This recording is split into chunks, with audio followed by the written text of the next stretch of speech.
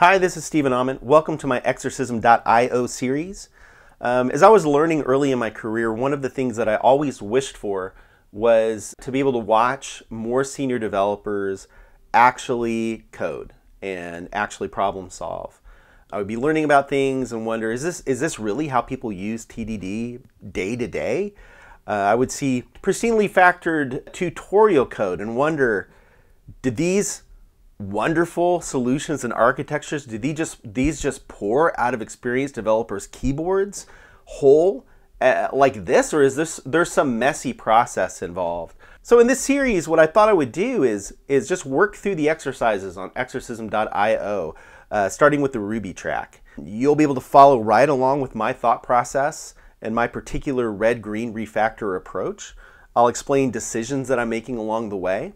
And you'll see me get stumped. You'll see me look in the documentation. You'll see me Google and try to find the right solution. For some of these, the beginning ones are pretty simple, but I'm going to do it the way that I always do it, in my particularly rigid TDD fashion, where I start with just I used to call it dumbing it out, just the simplest possible solution that could work first to get the tests to pass. And then once all the tests are passing, I'll take a step back and I'll ask if the code can be more maintainable. Can it be friendlier to future me 6 months down the road when I've forgotten what this was? How hard is it going to be for me to change this class or to add to it or something? It's taking me a long time to understand what's going on, or is it good the way it is?